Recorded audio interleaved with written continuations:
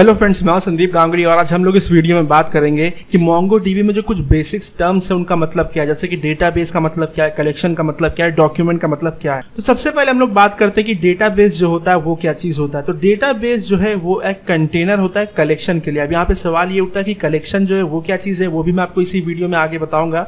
एक MongoDB के अंदर आप जितने चाहे उतने डेटाबेस आप क्रिएट कर सकते हैं।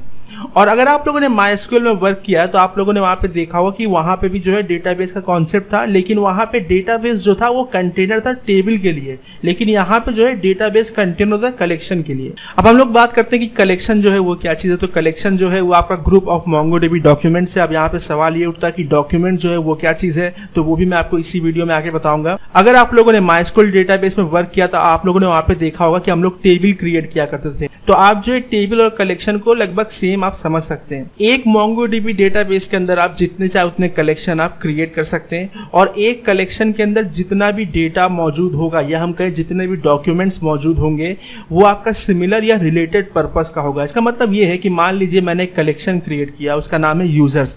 तो इस यूजर कलेक्शन के अंदर जितने भी डॉक्यूमेंट्स मौजूद होंगे वो सब के सब जो यूजर का डेटा स्टोर करेंगे।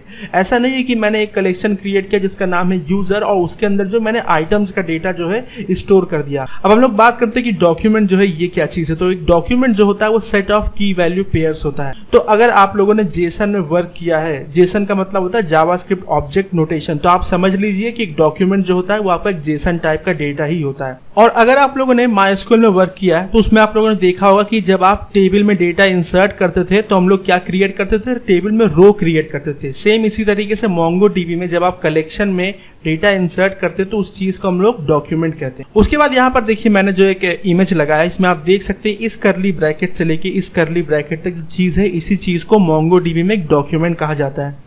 और यहाँ पर आप देख सकते हैं कि ये जो चीज है ये आपका की है। लेफ्ट हैंड साइड में आपके सामने की लिखा हुआ है। की को जो है एट्रीब्यूट भी कहा जाता है। जैसे यहाँ पे एक आईडी की है, फिर आपका जो है नेम की है, पासवर्ड की है और इस की पर जो है आपका इस तरीके से वैल्यू मौजूद है। उसके बाद आप देख सकते हैं कि हमारे पास एक दूसरा डॉक्यूमेंट है जिसमें वही सेम काम है। आप देख सकते हैं लेफ्ट हैंड साइड में जो आपके पास की मौजूद है और राइट हैंड साइड पर जो है आपका की पर कौन सा वैल्यू है वो लिखा हुआ है। अब यहाँ पर आप एक चीज और देख सकते हैं कि जो पहला वाला डॉक्यूमेंट है उसमें जितने नंबर ऑफ कीज है ठीक उतने ही नंबर ऑफ कीज जो है दूसरे डॉक्यूमेंट में नहीं है। आप यहाँ पर देख सकते हैं कि दूसरे वाले डॉक्यूमेंट में स्टेट और कलर करके भी जो है यहाँ पे की मौजूद है। मतलब आप देख सकते हैं कि जो ये दो डॉक्यूमेंट्स है इसमें जो एट्रीब्यूट्स है वो सेम नहीं है। तो इसी चीज को जो है यहाँ पे डायनामिक स्कीमा भी कहा जाता है। डॉक्यूमेंट में जो आपके कीज होते हैं या फिर हम कहें जो एट्रीब्यूट्स होते हैं वो हर डॉक्यूमेंट में सेम नहीं होते, अलग अलग भी हो सकते हैं। और इसी चीज को डायनामिक स्कीमा भी यहाँ पे कहा जाता है। अगर आप लोगों ने MySQL डेटाबेस में वर्क किया है तो आप एक डॉक्यूमेंट को जो है एक रो की तरह आप समझ सकते हैं। अब यहाँ पर देखिए मैंने जो एक इमेज बनाया, यहाँ पर आप देख सकते हैं हमारे पास एक टेबल मौजूद है। तो इसमें जो टेबल में जो आप कॉलम का नाम देख रहे हैं इस चीज को जो है एट्रीब्यूट कहा जाता है। और अगर आप लोग MongoDB डेटाबेस पे जो है काम कर रहे हैं तो उस केस में आप ये जो कॉलम नेम है इनको जो है आप की का नाम भी समझ सकते हैं। जैसे कि एक आईडी एक की हो गया, यूजर नेम एक की हो गया, पासवर्ड एक की हो गया। और आप यहाँ पे देख सकते हैं कि टेबल में जो यहाँ पे मैंने ये ऑरेंज कलर का जो बॉक्स बना ये आपका एक रो है। तो ये आपका फर्स्ट रो है, सेकंड रो है, थर्ड रो है, ये आपका फोर्थ रो है।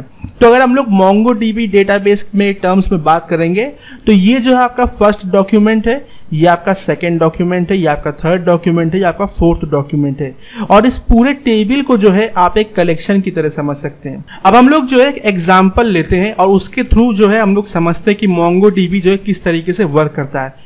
तो मान लीजिए हम लोग एक वेबसाइट क्रिएट कर रहे हैं और इसमें जो हम लोग MySQL डेटाबेस का यूज कर रहे हैं।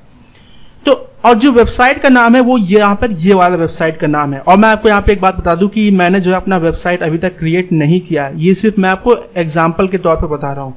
तो अगर आप MySQL डेटाबेस का यूज करके अगर आप एक वेबसाइट क्रिएट करते हैं तो आप क्या करते हैं, सबसे पहले आप एक जो है डेटाबेस क्रिएट करते हैं। उस डेटाबेस के अंदर आप क्या क्रिएट करेंगे, टेबल क्रिएट करेंगे। जैसे कि मान लीजिए यूजर्स करके एक टेबल है जिसमें आपके पास यूजर का डेटा मौजूद है।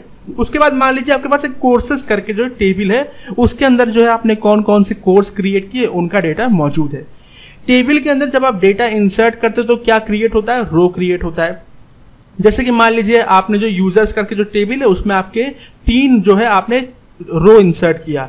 तो सबसे पहला जो रो है उसका आईडी क्या होगा, 1 होगा, दूसरे वाले का जो आईडी होगा वो 2 होगा, तीसरे वाले का जो आईडी होगा 3 होगा। सेम इसी तरीके से आपने कोर्सेस टेबल का जो है डेटा इंसर्ट किया कोर्सेस टेबल में, तो उसमें भी जो आपका रो क्रिएट होगा, तो पहले रो का जो आईडी है वो मान लीजिए 1 है और दूसरे वाले जो रो का आईडी है वो 2 है। और जो रो के जो एट्रीब्यूट्स होंगे, जो कॉलम नेम होंगे, वो आप यहाँ पर देख सकते हैं, एक आईडी होगा, नेम होगा, पासवर्ड होगा, ईमेल होगा, इस तरीके से होगा। और यहाँ पर आप एक चीज और देखेंगे कि जितने भी रो होंगे आपके यूजर्स टेबल में, उन सबका जो एट्रीब्यूट होगा, जो कॉलम नेम होगा, वो सेम होगा। जैसे कि पहले वाले में अगर आईडी, नेम, पासवर्ड और ईमेल है, तो दूसरे वाले रो के लिए भी जो आईडी, नेम, पासवर्ड और ईमेल होगा। मतलब हर रो के लिए जो है एट्रीब्यूट जो है वो सेम रहेगा। ऐसा नहीं होगा कि पहले वाले रो में जो है आईडी, नेम, पासवर्ड, ईमेल हो गया, दूसरे वाले रो में जो है ID, name, password, email, contact number हो गया।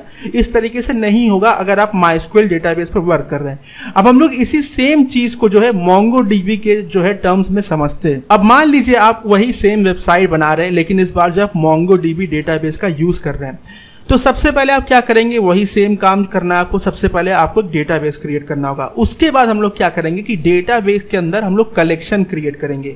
MySQL में हम लोगों ने क्या किया था कि हम लोगों ने टेबल क्रिएट किया था, लेकिन MongoDB में हम लोग कलेक्शन क्रिएट करेंगे। अब जैसे कि मान लीजिए मेरा जो है, मैंने एक कलेक्शन क्रिएट किया जिसका नाम है यूजर्स। इस वाले कलेक्शन के अंदर जो है यूजर का डेटा मौजूद होगा। दूसरा मैंने कलेक्शन क्रिएट किया जिसका नाम मैंने रखा कोर्सेज। कोर्सेज वाले कलेक्शन के अंदर ये डेटा मौजूद होगा कि कौन कौन से मैंने कोर्स क्रिएट किए हैं। उसके बाद इस यूजर जो कलेक्शन में है, इसमें हम लोग जो है डेटा इंसर्ट करेंगे। और जब आप किसी कलेक्शन में डेटा इंसर्ट करते हैं तो उस डेटा को हम लोग डॉक्यूमेंट कहते हैं। आपने देखा था जब हम लोग MySQL में टेबल के अंदर डेटा इंसर्ट कर रहे थे तो उस चीज को हम लोग क्या कह रहे थे, रो कह रहे थे। लेकिन MongoDB में जब आप किसी कलेक्शन में डेटा इंसर्ट करते हैं तो उस चीज को हम लोग डॉक्यूमेंट कहते हैं। तो मान लीजिए यूजर टेबल के अंदर जो है मैंने 3 बार जो है डेटा इंसर्ट किया, तो कितने बार मैंने जो है 3 डॉक्यूमेंट क्रिएट किए। पहला वाला जो डॉक्यूमेंट है उसका जो आईडी है वो 1 है, दूसरा वाला जो डॉक्यूमेंट है उसका आईडी 2 है और तीसरा वाला जो डॉक्यूमेंट है उसका आईडी है 3। अब यहां पर आप एक चीज देख सकते हैं कि यूजर्स कलेक्शन में जो फर्स्ट वाला जो डॉक्यूमेंट है उसमें जो एट्रीब्यूट है वो आपका है आईडी, नेम, सिटी और पासवर्ड। और जो दूसरा वाला डॉक्यूमेंट जो है वो आप यहाँ पर देख सकते हो, उसमें जो एट्रीब्यूट है वो आपका आईडी हो गया, नेम हो गया, सिटी हो गया, स्टेट हो गया, पासवर्ड हो गया। मतलब आप एक चीज देख सकते हैं कि कलेक्शन के अंदर जो डॉक्यूमेंट्स मौजूद है उनके जो एट्रीब्यूट्स है या हम कहे जो की जो वैल्यूज है वो डिफरेंट है, हर डॉक्यूमेंट में सेम नहीं है।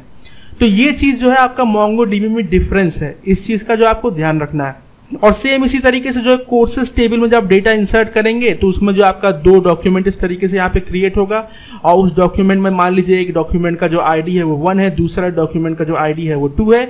और सेम उसी तरीके से जो पहला वाला जो आपने डॉक्यूमेंट इंसर्ट किया कोर्सेज कलेक्शन में, उसमें जो है आपका ये एट्रीब्यूट है, और दूसरा वाला जो डॉक्यूमेंट इंसर्ट किया उसमें आपके पास ये एट्रीब्यूट है। और दोनों में ही आप देख सकते हो, दोनों ही डॉक्यूमेंट में जो है एट्रीब्यूट कुछ कम ज्यादा है। तो आप इस तरह का काम जो MongoDB में आप कर सकते हैं। और इसी चीज को जो हम लोग कहते हैं डॉक्यूमेंट में जो है डायनेमिक स्कीमा है, मतलब का जो आपका जो एट्रीब्यूट्स है वो फिक्स्ड नहीं है। अब यहाँ पर आप एक चीज और देख पा रहे होंगे कि जो यूजर्स करके कलेक्शन है उसमें आप देखेंगे तो सिर्फ जो यूजर का जो डेटा है वही मौजूद होगा। तो इस बात का भी आपको ध्यान रखना है कि MongoDB में जो आप कलेक्शन क्रिएट करेंगे और उसके अंदर जो आप डॉक्यूमेंट का जो डेटा इंसर्ट करेंगे वो सब कुछ सिमिलर टाइप का या रिलेटेड पर्पस का होगा। जैसे कि यूजर कलेक्शन में जो यूजर का ही डेटा मौजूद होगा, कोर्सेज कलेक्शन में जो कोर्सेज का ही जो डेटा मौजूद होगा। तो इस तरीके से जो है आपको MongoDB पे ये सब काम करना है। आगे हम लोग ये सब चीजें प्रैक्टिकली करके देखेंगे। तो अगर अभी तक आपने मेरा चैनल सब्सक्राइब नहीं किया तो कर लीजिए, जिससे कि सारे फ्यूचर अपडेट्स आप तक पहुंचते रहे। और ये वीडियो देखने के लिए आपका धन्यवाद।